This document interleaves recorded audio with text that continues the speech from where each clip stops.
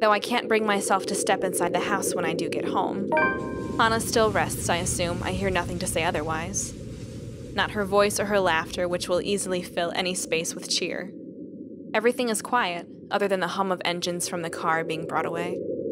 A bird's cry sounds off from the gardens, snapping me out of my reverie, and makes me look in that direction. It's an easy decision to go there. If Hana is resting, recovering from sickness, I don't want to disturb her with how agitated and annoyed I am underneath the surface, no matter how well hidden I can keep it. Not to mention I've been neglecting the garden for too long. Might as well stay put out here for the time being. Afternoon already. Gray skies loom over in the horizon, though the sun fights for every precious minute it gets to stay. It'll rain again soon, with the wind bringing along the gloomy clouds normal to Luxburn. Until then, it doesn't hurt to be out here for fresh air and sunshine. I walk to the gardens, what little of it there is at the moment anyway, and I kneel by the daffodils. These were the first to be brought here and planted on my request. And if nothing else, they brought in a sense of peace. They were Mother's favorite. Closing my eyes, I lift my chin up to welcome the light that shines upon me. And for a minute, I can imagine myself as one of the flowers, peaceful, blooming, and all too happy to stand in its warmth. Life would be so much easier if we were all like flowers, wouldn't it? But I didn't step out here to get all philosophical. I have problems much more practical than figuring out the meaning of life, after all. Too many things have gone on these past few days. And I want to forget about them, even for just a moment. It's almost All Saints, isn't it? To think I've almost forgotten. I speak the words absent-mindedly. The date means nothing to me, as I neither worship the religion nor have any graves to visit. After all, Mother was never given a proper burial. But it's a date, as good as any, for me to grieve. Otherwise, I would have done so every single day, crippling myself and shutting everything else out. And everyone. I can remember how the flames licked at her flesh and how it consumed her body, until there was nothing left but ash. I stood there watching with the operator and a social service worker, though I could have been alone for all I cared. I felt alone. It was the most that could be done. No one would attend the funeral of a dead prostitute, let alone pay for it. All that is left of her, proof that she had lived, is her name written in the ledger of Luxburn Cemetery, a lighter, and me. Pulling out the lighter from my jacket, I can't stop myself from flicking it open to stare at the flame and to rub my thumb over her name. All in all, it isn't much, but it's something. And it'll be wrong of me not to make something of myself when she would have given everything to make sure I can become anything I want to be. Feels like I'm stuck in a nightmare right now. What I would give to have you here by my side, Mother dear. To see you smiling at me. Alive and as beautiful as ever. I'm afraid I'm starting to forget what your face looks like. I've already forgotten the shade of your hair. Eleanor Chandler was a wonderful woman, though not everyone would have agreed. Not everyone had seen past her occupation, past her vices and her illness. All they saw was a poor woman who sold her body to make ends meet and had a bastard son because of it. They didn't see the mother who worked hard to put food on the table for me, the woman who gave and gave and gave to me while expecting nothing in return. She taught me the merits of hard work, but though I loved her so, I worked hard for myself. I would not be foolish, so selfless towards people who would never give back. I learned that from the father who plucked me out of an orphanage for his own selfish gain. I pocket the lighter before I can feel the urge to actually set anything ablaze. Considering my close proximity to the flowers, they would be the most likely victim of arson. Just the thought of itself is blasphemous. Nevertheless, that doesn't save them from being picked, just enough to make a bouquet of the things in honor of Eleanor. Would you be proud of me if you saw me now, Mother? Maybe. You were always so forgiving. No matter what trouble I got into, more than I deserved. Especially now. It's been a while since I've talked to my mother like this. I've been thinking of both my dear parents far too much as of late when I shouldn't. I have a future to look forward to and the present to take care of. These memories of the past give me nothing but grief. The life of Lucille Mitchell Chandler should be nothing but a footnote in Luke Wright's non-existent autobiography. It's because of Hana, isn't it? I worry that she is all too much like Mother, that it scares me. And the thought that I'm turning into my father is even more so. But even if history is so set to repeat itself, I'm not a child anymore. Content to sit aside, unable to do anything to help, and too inexperienced to think that the worst wouldn't happen. I have money to buy the best medicines and doctors if need be. She'll get better. She has to. And once we get over this little bump in the road, I can stop worrying. All will be right with the world. Unfortunately, my time alone is cut short, though. I think those flowers look beautiful, my lord. The parlor, the room where the lady stays for her tea, it could certainly use some. The voice is not familiar, though I'm not really one to remember such things. Going with her attire, I would say that she's one of the housekeepers. Strange, considering I've sent all the staff but Johan's away. And her face, as pretty as it is unfamiliar to me. It would be a lie if I said that it didn't set me on edge. Most would say that I cared little for my employees. That isn't entirely untrue. However, I'd like to think I know the people who work for me, especially those who would roam my home, even if it is just a face and a name. Besides, I would remember a beauty such as her. Who is this? If she is someone impersonating a household staff to get in, she's doing a bad job of it. Didn't you get the memo? Are you new? Today is a day off. You aren't supposed to be here. I expect poor excuses and apologies, the likes of her often give, but she merely smiles. Oh, no. I've been a servant here since you first came. And I see no signs of lying, nor hear it in her words, yet they can't be true. But I find that I feel like I can relax. She has that sort of smile that makes one's kindness shine through without words or action. It reaches her eyes, filling them with a strange sort of mirth, as if she's just thought of something very funny. Perhaps, had it been any other person, I would have interpreted it as a deceitful grin. But the curl of her lips and the shine of her eyes are too soft to hold any malice. Well, I mean, she's obviously like the witch lady, and this music is the same music that played when we saw Charlotte in the attic. I think it's interesting. It's interesting this is the first time we've seen her not all bloody. Yeah. But it's interesting. She takes my silence as a sign that she can continue. And it's not like I feel any urgency to stop her. I'm not really in the mood for company. But I'm not adverse to it at the moment either. Entertaining a beauty like her, even for a little while, wouldn't hurt.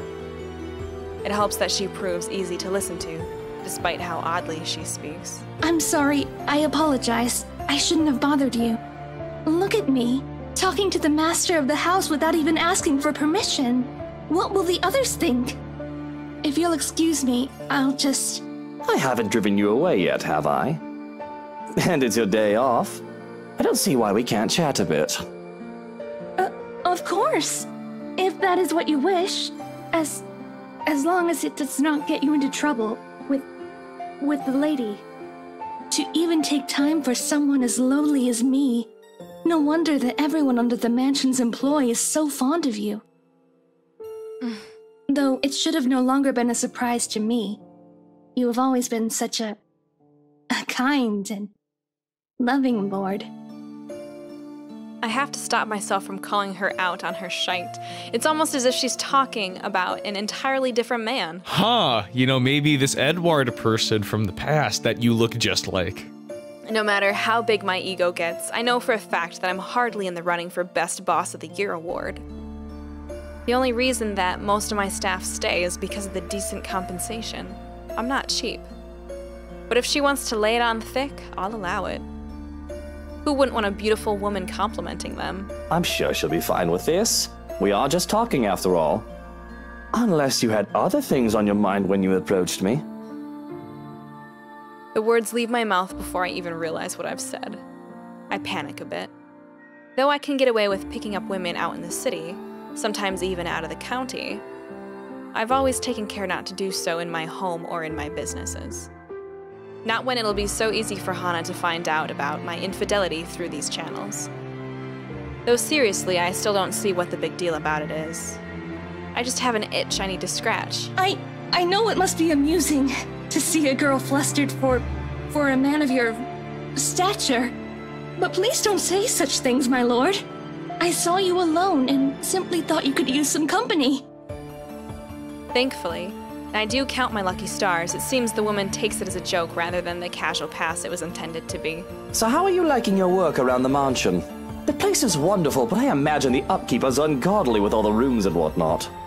I don't even want to think about how many people are on the staff roster. Work is work, my lord. It is a way of living, a purpose from day to day. It is certainly far better than doing nothing or having no food to eat. The house itself is also beautiful. There's no lack of things to look at. I'm sure you've seen those books in the study. I can't read any of them yet, but if given the chance, I'm sorry. I shouldn't be thinking of those things.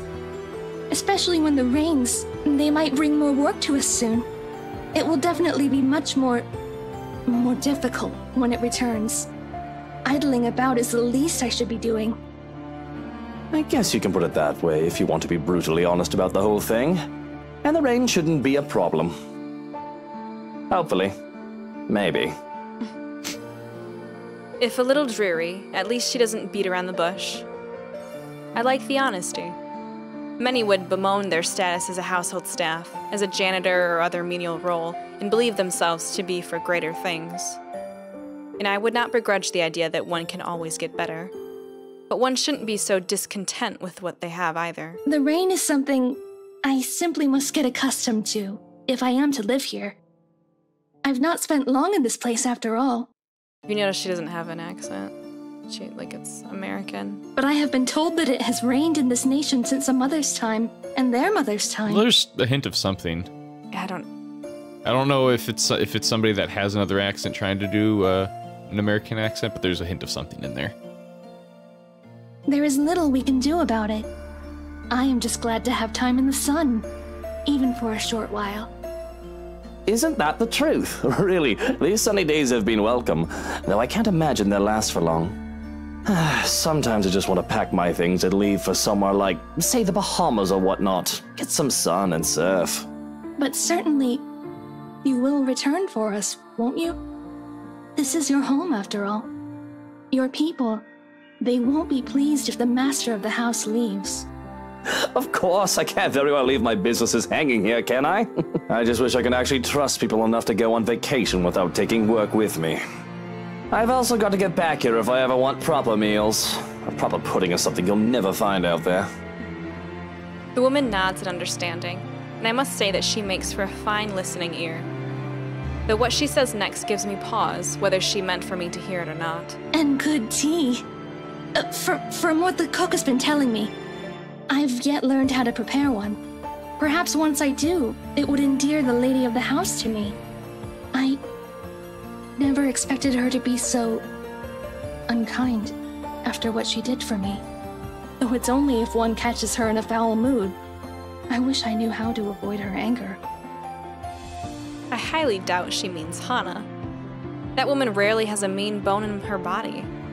And when she actually is nasty towards someone else, it's usually deserving enough, much like with that Rochelle woman. Hell, she even tolerates Harvey for me, even if she did admit that she doesn't quite like the man. She must mean the head housemaid, right? I have to laugh at that. Not that I have room to speak, I don't deal with her myself anymore, though even Johans has a few choice words about the head hag. She's just been under the right employ when she was also head housemaid for my father. And if anyone's not going to get along with someone, it'd be that crotchety old woman. I don't even remember her name. But the woman had been strict. Upstart bitch who took one look at me, her master's bastard son, and turned her nose up as if she were better by mere consequence of birth. That and she absolutely loathed my very existence. Perhaps the rumors had been true. She had a miscarriage while bearing another one of dearest father's children, and she saw me as an obstacle to her being granted a better standing in life. I remember that much at least. The only reason I haven't sacked her yet is because of her competence. Also because working under my household makes her absolutely miserable. Her resignation made impossible by her pride. Nobody really gets along with that woman. I think everyone just tolerates her because of how old she is. I mean, not to be rude or awful or anything, but she's at the age where she'll be pushing daisies soon enough. Is she? Really, my lord? I'm sure the lady is much younger than that. I think the thought of tormenting the young and beautiful gives her reason to live. It does seem that way. Though I feel sorry for her. One's life should not be wasted away on hatred and anger. It is never good for the heart or the head to always carry ill thoughts. But at the least, you are here for us. We are certainly so lucky to have a lord like you. The lady even more so. The gods smile down on her. Though, if I may be honest, she is to be envied. Even when I have my suspicions about her, she's just so easy to talk with that I've forgotten. I don't know who she is and if she's actually one of the household staff. That would explain why she would so easily give obviously wrong statements about my character. Though if she is here for malicious reasons, she would have done more than do small talk with me by now, wouldn't she? I have so many questions. Perhaps curiosity will kill this cat. It's strange that I've never seen you before. What's your name? You do not remember? I don't believe you've mentioned it, or am I missing something? You still cannot comprehend it, can you, my lord? Her answer chips away at the good mood I'm starting to get into. I have every right to be angry at the cryptic response. She threatens insubordination with her very presence alone. But instead of hurling vitriol at the woman, I take a deep breath. I do not want my mood ruined further than it already is. Not right now when I can let my temper take its course another time. Whatever your name is, and no matter how long you've been working for us, that does not change the fact that you shouldn't be here. I'll call you a cab to bring you to the city if you want. Shouldn't I? What if I do not wish to leave? I merely desire to stay by your side and serve. Is that such a deplorable thing? Her gaze sends chills down my spine. It's too easy to see the devotion, the obsession in her eyes. Not the good sort either, as her scrutiny makes me feel like I'm laid bare. The offness of her presence is all the more palpable with the feeling of bugs crawling on my skin and the silence that makes it seem as if the world has stopped. Any friendly atmosphere we might have had going for us is completely forgotten. Danger. A small part in the back of my mind screams. The part that has kept me alive all these years. And in hindsight, it'd be stupid not to take heed of it.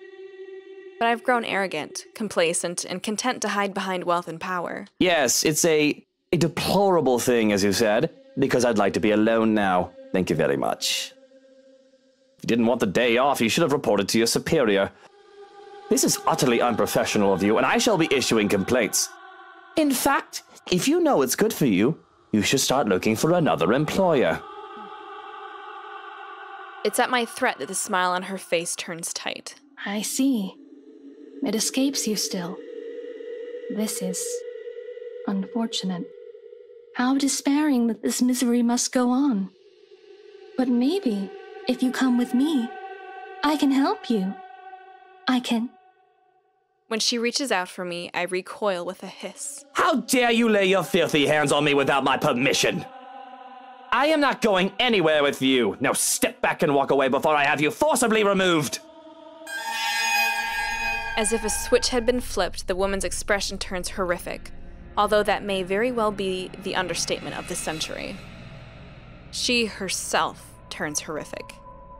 Her presence is suffocating, bearing down on me. I'm rooted to the spot through no fault of my own as my fear paralyzes. You are too much like that vile woman. Poisoned by her rotten influence and her filthy words. But that can be remedied now that you're here. Oh, how we have waited to welcome you home. Come, my lord. The house beckons. When her fingers grasp the back of my coat, I finally find it in me to break off into a run. I can still feel her eyes on me as I run back to the house, but I refuse to acknowledge it, let alone look back. All I need to do is get away from her and to make sure she stays away. If that means acting like a coward and seeking out company to keep me safe, nobody can tell me to do otherwise. Bravery isn't something to be lauded if it comes along with stupidity. It must have been a sight to see the usually composed and reserved Luke Wright bursting through the doors. Not that I have much of an audience unless there are other staff members who's chosen to disregard my orders for them to leave. Really, I still doubt that woman is one of the staff. Mustering up the courage, I look back through the windows to see if she followed me. She's gone. But I don't take any chances, putting as much distance as I can between us. Stopping to catch my breath, Johan's sudden appearance nearly makes me makes me jump out of my skin. Don't fucking do that! You son of a bitch! If I had a gun, I would have shot you! If I had any love left for my mutter, I'd take offense. But what happened to you? You look like you've seen a ghost. Oh, really? Really? Oh gosh, there's so many things about that conversation that just... What? I don't know how to formulate into words yet. Like, there's the thing about how she's saying, like... The lady, she's obviously talking about Charlotte, that whole conversation, and it was just like... And she was so nice, and she freed me, and then she turned out to be this horrible person. I don't even know what to think about that right now. Sorry. Oh, if only it were such a delusion. But I can still feel her sharp nails digging into my back. The feeling was too real for it to have been a ghost. There was his housekeeper. I think, I'm not sure. In the gardens. She was acting odd and I thought to remove myself from the scene. Strange. I made sure the rest of the staff had left, and I turned into Vladimir Dracula to suck your blood. Made sure the rest of that's Russian. Oh, what was I started good, and then it very quickly turned to Dracula. I made sure the rest of the house had left, as the house was empty. That's still Dracula, as you requested. Describe this woman. It'll have to be Russian. I'll have to do his lines in Russian. I can't do the Craig Ferguson doctor voice apparently right now. She had pale skin, dark eyes, and long dark hair. She wouldn't give me her name. I half expect a name from him. The man knows the staff better than I do, after all. But instead of an answer, he grows quiet. I'm pretty sure that is not a good thing. I'm even more worried when the other man looks me over. I have to protest when he pulls back my collar. What in the bloody hell are you doing? Checking for marks. Needle marks, to be exact. We don't have anyone like that among the staff. You could have easily been kidnapped. A cold feeling settles itself over me at the thought. I've long established my power over the more unsavory characters in Luxburn. Or I thought I did. And the most harm I thought that could come to me would be slander, robbery, or incarceration. Kidnapping? An attempt on my own person? I've forgotten that I'm as human, as mortal as any other man, despite my wealth and status. Fortunately, you look unharmed. But I advise that you be accompanied by trusted individuals at all times from now on. If not me, an assigned guard. I'll be informing them of this soon, as they return from their day in the city. Already I can feel the energy leave me at the realization of what could have been. All right. Yes, I suppose we should do that. But I think I'd like to call it a day. I should be safe in bed, yes? I'll stand guard outside for the night. The madam has been inquiring about you, by the way. A guard. Any other threat, and he alone would be enough to make me feel safe. But what I saw, whatever it is I saw, would one man be enough? That's all well and good, but there's something else. That housekeeper, she... Luke, you're home. I was worried about you. The grin that I can muster is probably lopsided. forced as I snapped my mouth shut to keep myself blabbing about witches and monsters. Because here I am standing in the hallway, dirt on my pant legs and sweat dotting my forehead. A far cry from my usual pristine condition. I don't want to worry, Hana. A cough. What happened to you? You look like you wrestled in the mud and moss, dear. And those flowers. Were you gardening? What? Oh, these. I didn't realize I still had them. He even had the time to wrap a little ribbon around them. I really did not. But there they are, still in my grip, the daffodils I had taken from the garden. Even in the wake of my flight, I had refused to let go of them, whether I was conscious of it or not. Shall I put them in a vase? Should I? Oh. Oh, I See, my first thought is that the flowers are possessed. I don't know why it would matter. I give them to her. He was thinking about her. I feel like it'd be so strange to be like, oh no, just throw them away. What are you thinking? I am trying to think about all of the different things that these flowers mean or symbolize. His mother. Yes, they symbolize his mother. The lady ghost that we just had a very long and strange conversation with in the garden suggested that we put them in the parlor. The parlor for Hannah. So there's this thing of like, let's give them to Hannah. Right. But oh, maybe she did something it's a fucking ghost telling us to do this. Throw them away. Here's okay, so earlier I had this weird feeling of there being like the ghost having like weird different personalities, and I'm wondering if because we saw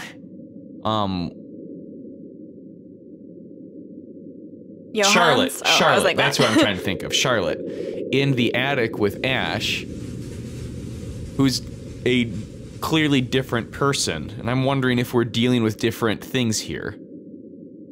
I'm not following you. Like different, because inside the mirror has shown us something different. With everybody. Yes, but it's like their personal. But who is it? Marianne had somebody actually walk out of the mirror. Yeah. And we had, or you or me, like I'd said something like, is this like a mimicking type of thing? And you're like, maybe.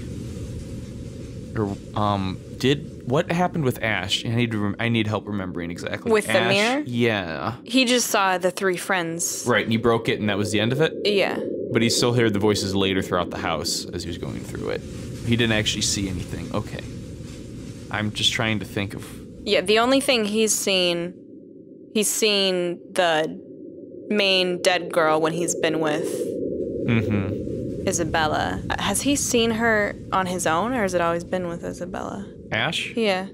I think he saw Isabella wasn't at the party when he first saw her and didn't think anything of Hannah. it. Yeah, behind Hannah behind Rebecca. Yeah. I think that's the only time he'd seen her by himself. He saw her in the woods, right?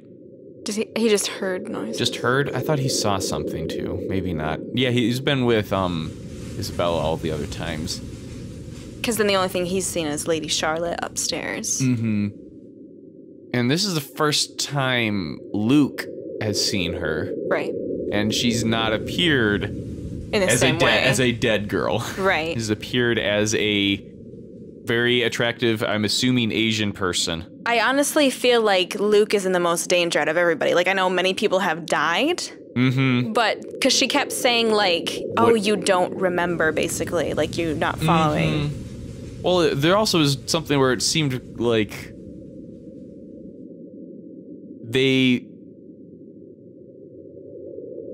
that Luke is...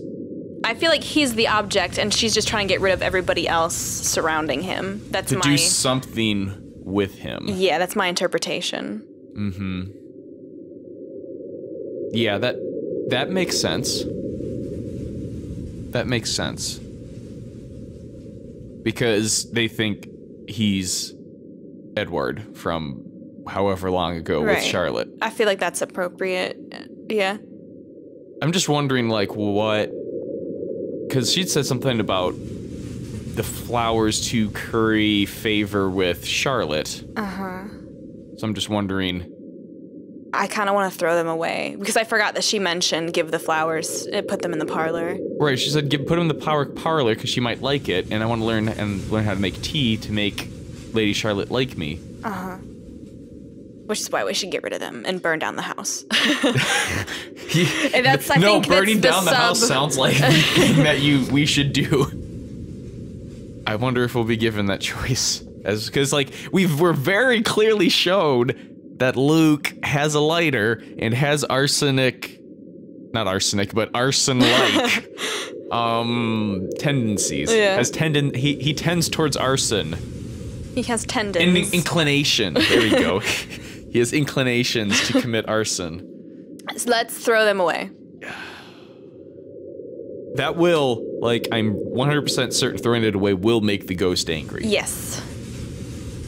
But you think that is better than giving them to Hannah? Yeah, because I feel like, for some reason, I still feel like Hannah can die. And I like her, so let's not. Mm-hmm. Well, I mean, like, our cliffhanger is that she's... Yeah. The ghost has her hands around her throat. So no matter what we do, I don't know if it'll change that anyway, because that's later. Because it's tomorrow? Well, I'm wondering if it could change what that means. Like, is it going to be like, I'm going to possess her? Or is it, I'm going to kill her? I don't know. So we should throw them away? Sure. That's kind of what I was initially leaning towards, but after walking through it, I felt more towards this. Huh? And your attitudes flipped the other way around. We can, No. I want to think this through. Well, can we look at what day is today? This was the 30th. Today's the 30th? Yeah. And where did we leave off? What day did we end on? The 1st. Okay, so it's not even tonight. Okay. Yeah, no, we've got quite a bit. Like 2 days. Zach is still not dead yet. Okay. Well... Which I imagine is going to get a lot of heat between us and the police chief. What do you think keeping the flowers will do? I feel like keeping the flowers... The two options that I see... That was really nice. She's really pretty. Mm-hmm. The two options I see coming are that the ghost is less angry. The other option is the ghost possesses Hannah. That's what the options I see with the ghost. The other thing is just like I feel like at this moment there'd just be a weird throwaway thing. Oh, but maybe. The thing is, these are the daffodils, right? Mm-hmm. We throw them away. They're all gonna notice that, and they're like, something is wrong if we throw them away. Because daffodils remind Luke of his mother, and they're like the most precious thing to him. So him throwing them away would just like, I feel like, give a clear signal that something's not right. Also. Mm-hmm. That's my thought. That's what I'm thinking. So you want to throw them away? Yeah, I think I've just talked myself into throwing them away. Maybe. Is that what you want to do? Yeah, why not? Okay. I didn't think this would be such a big decision about what we do with a bouquet of flowers. Let's throw them away. Okay. Here we go. Looking at them brings only terrible thoughts. A horrible sense of ennui? Fuck if I know. Okay. If one will. They're for Mother. I want to confess, I want to cry out, break down for reasons that escape me. I've grown weak. But I choke, because even Hannah, sweet Hannah, doesn't know the importance of these flowers. I could never bring myself to give that up. Everything I've laid bare to her. Everything but this. Hannah knows me as Lucille Mitchell, son of Damien Wright, but not son of Eleanor Chandler. You were wrong! She won't know! I've always feared that, even with her kindness, she would think lesser of me if she knew. I was just pruning. No, I've probably killed the thing rather than help it. Why don't you make yourself useful and throw these away?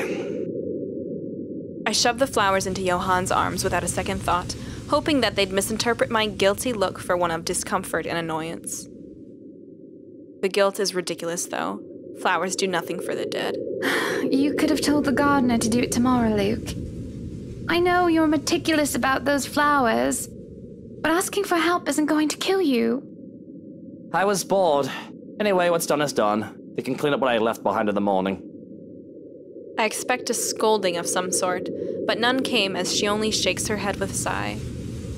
For once, I'm allowed to sleep without further incident, though rest does not come easy.